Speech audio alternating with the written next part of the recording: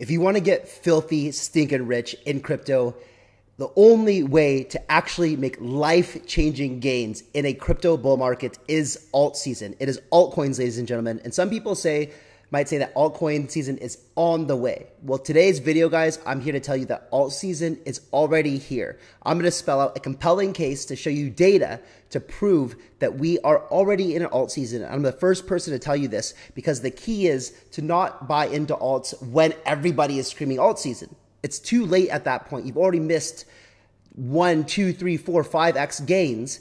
And this is the data that we need to look into, guys. And also we're going to talk about the momentum has died down a little bit. Things might seem sideways, but I'm here to show you that things are just around the corner. So in this video, we're going to talk about the evidence that's showing you why alts are heating up, the altcoins that we've been talking about, and in the videos to come, I'm going to tell you about my altcoin picks for the next coming, or some might already say already here, bull market. All right, guys, if that sounds good to you, like the video because I bring you all this great content. I'm going to show you how much great content we've been bringing you on the altcoin picks that we've been making.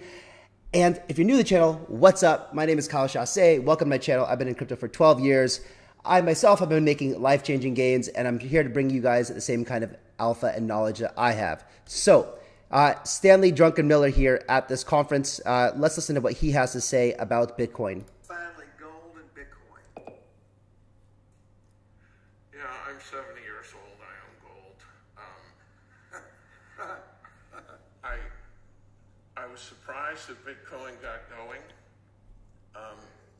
but you know, it's clear that the young people look at it as a store of value because it's a lot easier to do stuff with. And 17 years, to me, it's a brand. I like gold because it's a 5,000-year-old brand, but the young people have all the money, or certainly the ones on the West Coast do. So I like them both. Okay. I don't own any Bitcoin, to be frank, but I should. There you go, guys. Billionaire coming out publicly saying that he likes Bitcoin. It's a brand. We all know that. If you're under the age of dinosaur, you're probably going to prefer Bitcoin to gold anyway. And that's what everyone seems to do. It's just, you guys all know this, right? You've been watching my channel. We know this now. If you don't, wake up.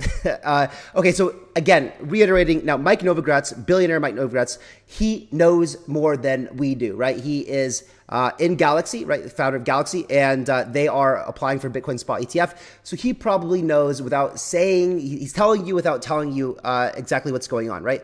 Michael Novogratz reiterated that he expects the US SEC will finally approve exchange-traded funds, ETF, that invest directly in Bitcoin this year. This year, guys. So again, we just have to look at who's in the know and learn from them. So again, even though things have been moving sideways, people are just waiting for this event to happen. But this point of this video is to start talking about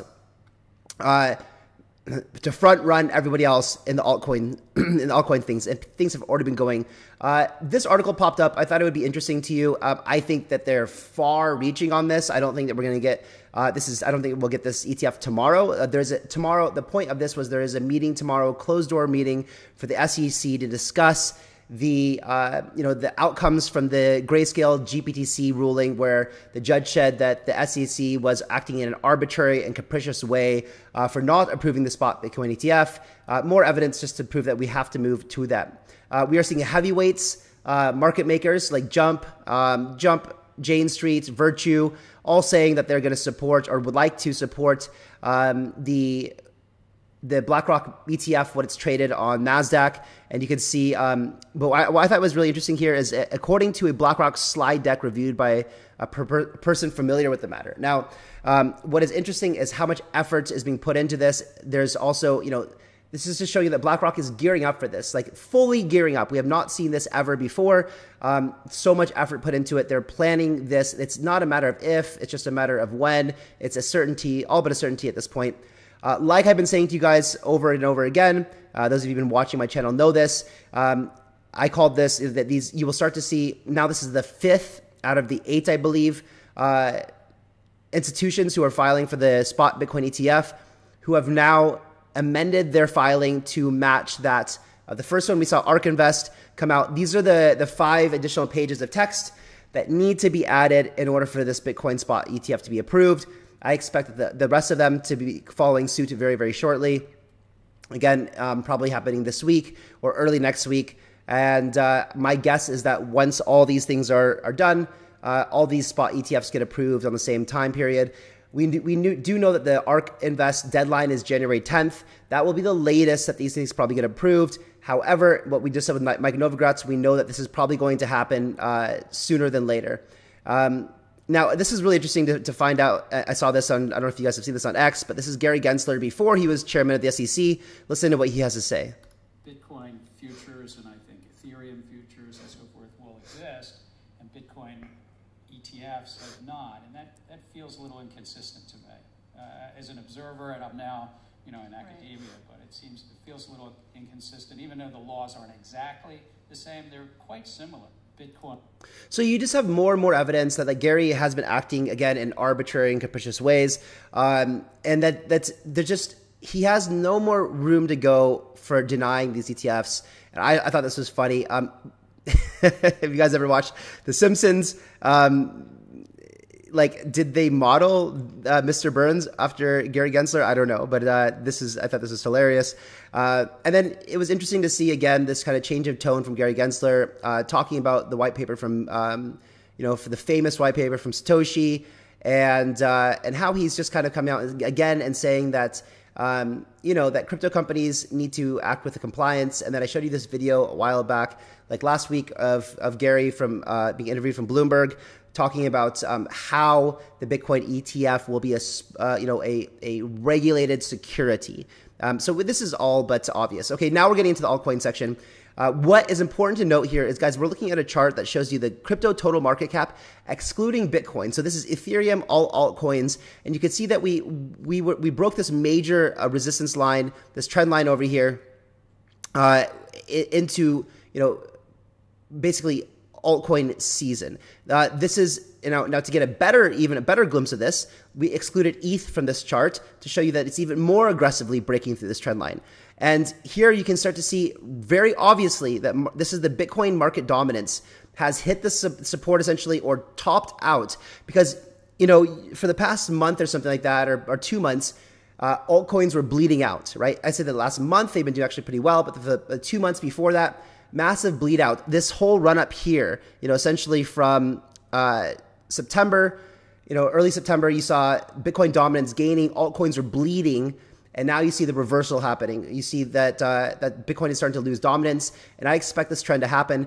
Of course, you might get a big big green candle up when Bitcoin ETF is approved, but we also saw when there was a fake approval from Cointelegraph that altcoins pumped too. So now let's talk about some of the altcoins that we've been talking about that I have high conviction in. If you guys have been watching this channel and following these moves that I've been making, congratulations. You can see here that I have high conviction in Rollbit. When I first spoke about it was over here at 0.1219, and where it's trading, or where it peaked out at today, was at all-time highs, 91, almost 92% gains for me on that so far. And congratulations if you've been following it. And guys, if you're trading, if you decided doing this stuff on leverage, this is why I started talking about Bybit recently. And in the description below, guys, if you do use Bybit, sign up getting my link. You can get nice, fat, juicy bonuses using my link. And the rules are down there of what you have to deposit, KYC, and how much you have to trade with in order to get these bonuses. But it's nice. You can do that, and you can trade with Bybit's money to learn if you're learning, which, like I am. I've been doing incredibly well since I started trading. And also, if you guys do sign up using my link and follow the rules, you can also get into my VVIP Telegram group where we talk about trading and get all kinds of altcoin signals and things like that. Rollbits, for some reason, I don't know if it's because I'm here in Dubai or something, I can't load their website. Let's give it a shot again.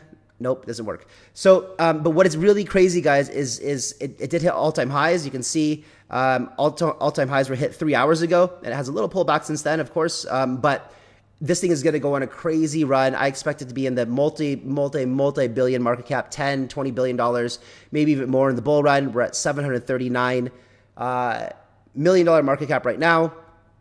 Now, one thing to notice here is that the total supply is far less than the max supply. Why? Because they've been burning. They're burning over, and they do that from the buyback and burns. They've been burning over 1 million tokens every single day. And this is going to accelerate massively in the bull run as they pick up revenue. As more people get more revenue, the degenerate side comes out even more gambling, more revenue for rollbits, more buybacks, more burns, more buy pressure, less supply, more pumping of the price. Those are amazing pumpamentals. Rollbit guys, if you happen to be watching this, please increase your revenue buybacks. They've got 3 different products. They've got the casino, the sports book, and I think the derivatives exchange. And they're only doing 10%, 20%, and 30% of the revenue for buybacks and burns. Why not increase that to 50%? Why not increase that to 60%, 70%, 80%? Then this thing will crank like crazy. Then you're talking about $100 billion if that does happen to happen. It'd be amazing if they do that. If not, I would be looking for a viable rollbit competitor in an early stage that has more of the revenue going to buybacks and burns. That would be amazing to see. Solana, guys, when we first covered Solana, again, it's up 94.3% since I brought it to you guys. All you would have had to do was open like a 10x long right here, guys, and you would be up over almost 950% on your trade.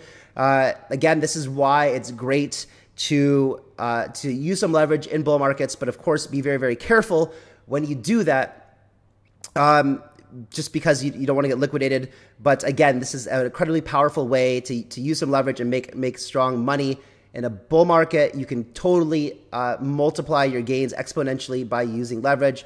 Again, do it in a very cautious way. We'll be in the VVIP group. We'll be teaching you guys how to do that, making sure that you don't overexpose yourself, all this kind of stuff.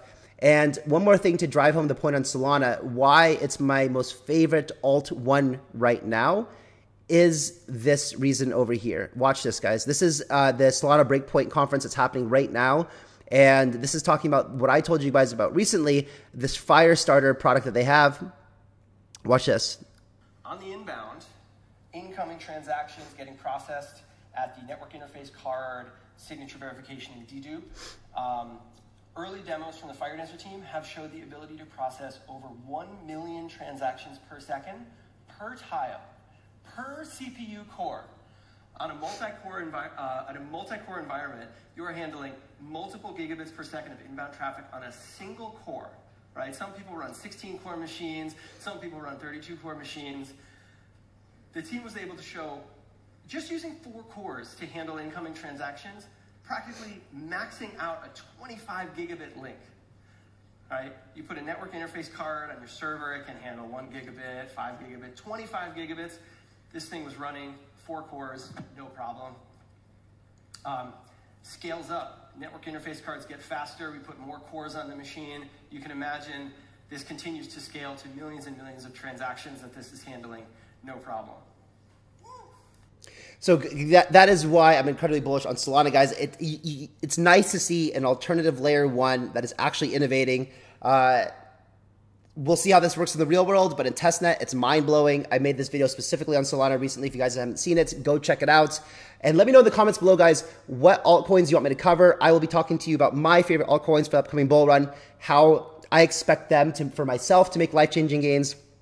And if you guys are making the same things, I hope the same for you. I will catch you guys on the next one. See ya.